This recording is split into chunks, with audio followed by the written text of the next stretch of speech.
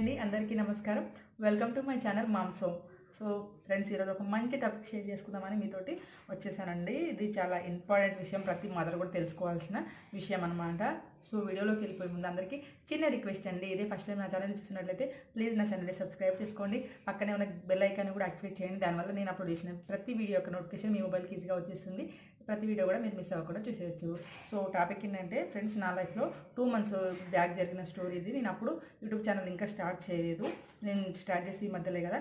So అప్పుడు share చేసుకుందాం అనుకున్న టిక్ టాక్లో అయినా ఈ విషయం షేర్ చేయాలనుకున్నాను, బట్ చేయలేకపోయినాను అనమాట. సో ఇప్పుడు ఎందుకు చేస్తున్నానంటే, మళ్ళీ నిన్న మా హస్బెండ్ వాళ్ళ కొలీగ్ ఒకసారి వాళ్ళ వైఫ్ కూడా ఇదే సిచ్యువేషన్ ఎదురైందంట.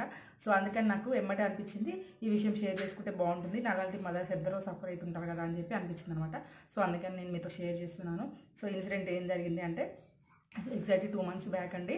సో మా బాబు ఇంట్లో ఉన్నాడు, ఆడుకుంటూ ఉన్నాడు. సో నేనేమో బయట ధోబీ వాళ్ళు వచ్చారు, బట్టలు ఇవ్వడానికి వెళ్ళాను. ధోబీ వచ్చింది, నేను బట్టలు జస్ట్ మా ఇంటి నుంచి ఒక 2 minutes అండి, మా డోర్ ముందు నుంచి పక్కన గల్లీలో ఉందామే. సో ఆ ఉతికే ప్లేస్లో ఇక్కడ ఏంటంటే, ఇక్కడ మేముండే ఏరియాలో కర్ణాటకలో ఇంట్లో కాదు బయట ఉంటుంది గల్లీలో ఉతకడానికి కర్ణాటకలో. సో అక్కడికి వెళ్ళి అక్కడ చేసి రావడానికి వెళ్ళాను అనమాట.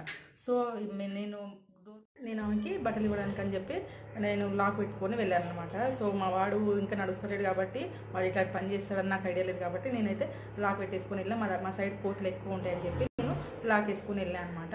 సో ఈ లోపు మా వాడు ఏం చేసిండు, కొన్ని నిల్చున్నాడు, డోర్ పట్టుకొని నిల్చున్నాడో ఏమో తెలియదు, లాక్ అయితే పెట్టేసేసాడండి. లోపల నుంచి లాక్ పెట్టుకున్నాడు. నేను వెంటనే రిటర్న్ వచ్చేసి డోర్ ఓపెన్ చేసి డోర్ ఓపెన్ అవ్వట్లేదు, ఎంత ఇట్లా ప్రెస్ చేసినా డోర్ ఓపెన్ అవ్వట్లేదు. సో నాకు అర్థమైపోయింది వీళ్ళు లాక్ అయితే చేసినా అర్థమైపోయింది. సో నేను అరుస్తున్నాను బయట నుంచి చిన్ని అని. సో వాడు అట్లీస్ట్ పలకడం కూడా లేదనమాట. నాకు అర్థమైపోయింది లోపల నుంచి లాక్ పెట్టేసుకున్నాడు అన్న విషయం నాకైతే అర్థమైపోయింది. కానీ ఏం చేయాలో అర్థమవుతలేదు. చిన్నపిల్లాడు, వాడికి పెట్టడం అయితే ఏదో విధంగా పెట్టింది, కానీ తీయడం అయితే రాదు కదా. ఇంకొక టెన్షన్, ఈ లోపు నాకు కిచెన్ రూమ్లో నేను వాటర్ హీటర్ వేసినాను. సో కిచెన్కి అయితే లాక్ అయితే పెట్టున్నాను. హీటర్ వేసిన తర్వాత వెంటనే లాక్ పెట్టేసే వెళ్ళాను. మామూలుగా అయితే నేను లాక్ పెడుతుంటాను హీటర్ వేసిన తర్వాత, కానీ ఈ డోర్ ఎక్స్పెక్ట్ చేయకుండా ఈ డోర్ అయితే లాక్ పెట్టింది కదా, అదే ఎక్స్పెక్ట్ చేయకుండా ఆ డోర్ కూడా లాక్ ఓపెన్ చేస్తాడో ఏమో తెలియదు కదా అని చెప్పి ఇది ఒక టెన్షన్ పట్టుకుంది నాకు. సో ఈ లాక్ ఒక టెన్షన్ అంటే ఆ హీటర్ ఒక టెన్షన్. సో నాకు ఏం చేయాలో అర్థమైతే లేదు, ఫుల్ ఏడుస్తున్నానండి. ఇక్కడ లాంగ్వేజ్ కూడా మనకు అర్థం కాదు, వీళ్ళ భాష మనకు. ఈసారి అండి ఆ పని చేసింది ఈ మహానుభావుడు అనమాట, ఆ పని చేసిన ఆ రోజు. సో ఇప్పుడైతే నవ్వుతున్నాను చెప్తుంటే, కానీ ఆ రోజు అయితే ఎంతగానో వచ్చింది. నాకు ఏం చేయాలో ఏం తెలుస్తలేదండి.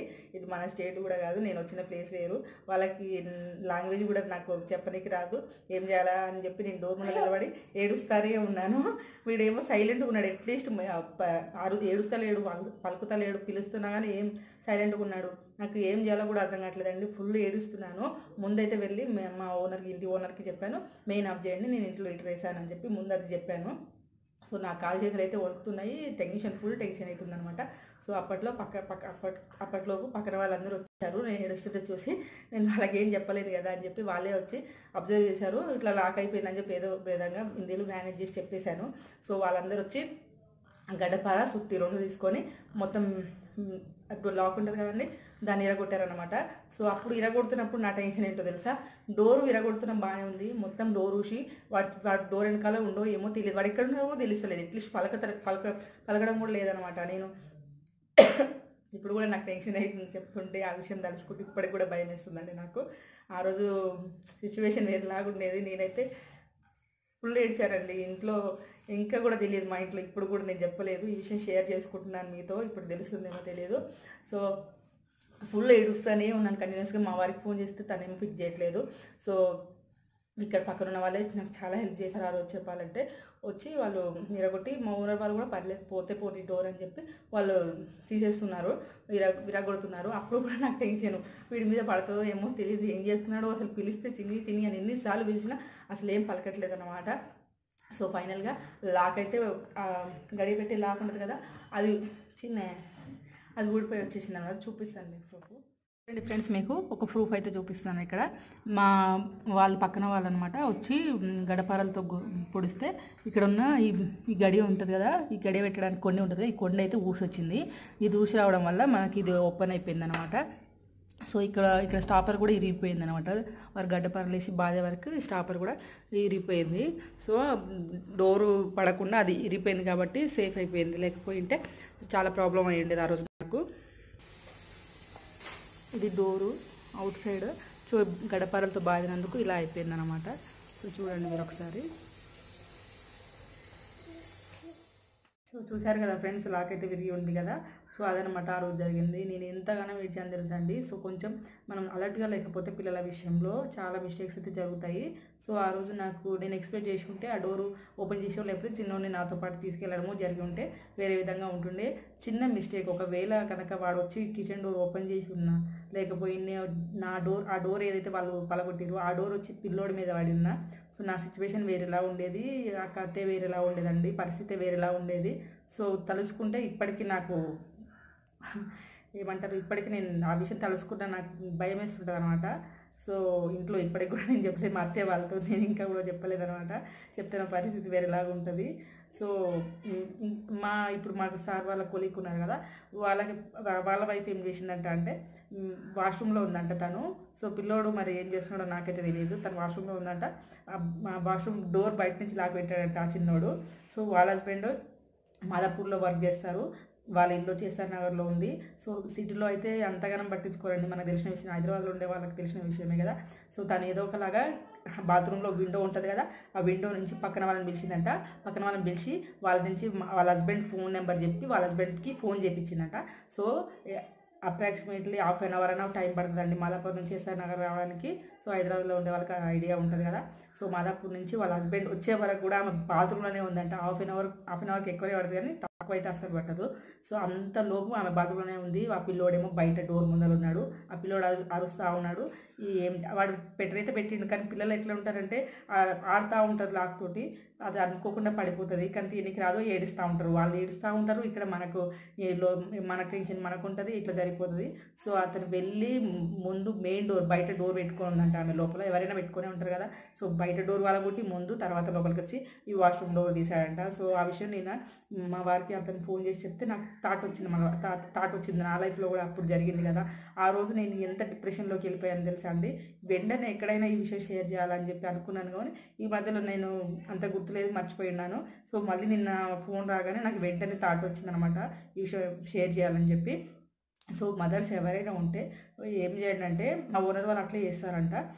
లాక్ ఉంటుంది కదా, కొండి ఉంటుంది కదా, మీరు వాష్రూమ్కి వెళ్ళినప్పుడు బయట కొండికి ఒక కచ్చిప్ కానీ చిన్న ఆ కొండిలో పట్టే క్లాత్ తీసుకొని ఆ క్లాత్కి గడియ పట్టకుండా లోపల పెట్టేసి మూడేసేయండి. సో దానివల్ల ఏంటంటే వాళ్ళు లాక్ పెట్టలేరు. సో మీ ఇంట్లో మెయిన్ డోర్ ఉంటుంది, మెయిన్ డోర్ లాక్ కూడా కిందికి ఉన్నట్టయితే, వాళ్ళకి అందే ప్లేస్లో ఉన్నట్టయితే దానికి కూడా క్లాత్ పెట్టేసేయండి. మా ఓనర్ వాళ్ళైతే అట్లే చేస్తారు, నాకు చూపించింది కూడా తను. సో ఒక క్లాత్ పెట్టి మూడేసి దానికి టైట్ చేయండి, అప్పుడు లాక్ పెట్టడానికి రాదు కదా. సో అట్లయితే వాళ్ళు పెట్టారనమాట. సో ఫ్రెండ్స్, నేను చెప్పిన విషయం మీకు కన్వే అయ్యిందో లేదో నాకు తెలియదు. సో నేనైతే చెప్పడానికి ట్రై చేశాను. ఇదైతే చాలా సీరియస్ విషయం అండి, అంత సిల్లీ అయితే కాదు. ఎవరికైనా మీకు సిల్లీ అనిపిస్తే నేనేం చేయలేను. సో చాలా సీరియస్ విషయం అండి. సో సఫర్ అయిన వాళ్ళకి అర్థమవుతుంది ఈ విషయం అనేది. పిల్లల విషయంలో ఈ కాలం మదర్స్ అందరూ చాలా సెన్సిటివ్గా ఉంటున్నారండి. చిన్న ఇదేమన్నా తట్టుకోలేకుంటున్నారు. సో వాళ్ళు అరుస్తూనే ఉంటారు, నాన్ స్టాప్ ఏడుస్తూనే ఉంటారు. ఆ టైంలో ఏ మదర్ పరిస్థితి ఎలా ఉంటుందో తెలుసా. సో ఆ ఫేస్ చేసిన వాళ్ళకైతే ఖచ్చితంగా ఐడియా ఉంటుందండి ఆ ప్రాబ్లం అనేది. సో నాలాగా ఎవరు ఫేస్ చేయొద్దని చెప్పి మీకు చిన్న ఐడియా అయితే ఇస్తున్నాను. సో అట్లా పిల్లలు పడుకున్నప్పుడు కానీ లేకపోతే వాళ్ళు ఆడుకుంటున్నారని చెప్పి మనం నెగ్లెక్ట్ చేయొద్దండి. సో మీరు ఇట్లయితే ఈ జాగ్రత్తలు పాటించండి. ఆ గడియకి కచ్చిపన ఏదైనా క్లాత్ ఆ గడియలో పెట్టి కట్టండి, అప్పుడు వాళ్ళకు గడియ పెట్టడానికి రాదు, అందులో గడియ పెట్టదు కాబట్టి. సో ప్లీజ్ ఈ జాగ్రత్త తీసుకొని నాలాగా ఇబ్బంది పడకుండా ఉండండి. సో మీకు ఎవరికైనా ఈ వీడియో హెల్ప్ఫుల్ అయితే ప్లీజ్ నా వీడియోకి లైక్ ఇవ్వండి. అలాగే నా ఛానల్ ఇప్పుడే ఫస్ట్ టైం చూసినట్లయితే సబ్స్క్రైబ్ చేసుకోండి. మీ ఫ్రెండ్స్కి కూడా ఈ వీడియో షేర్ చేయండి. చాలా మదర్స్కి యూజ్ అవుతుంది.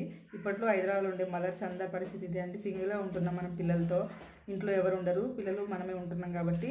సో ఆ టైంలో ఇలాంటి ప్రాబ్లమ్స్ అయితే కామన్గా వస్తూనే ఉంటాయి. ఇంకా చాలా పెద్ద పెద్ద ప్రాబ్లమ్స్ కూడా వస్తుంటాయి, వేరే ప్రాబ్లమ్స్. అన్ని విషయాలలో మనం కేర్ఫుల్గా ఉండాలండి.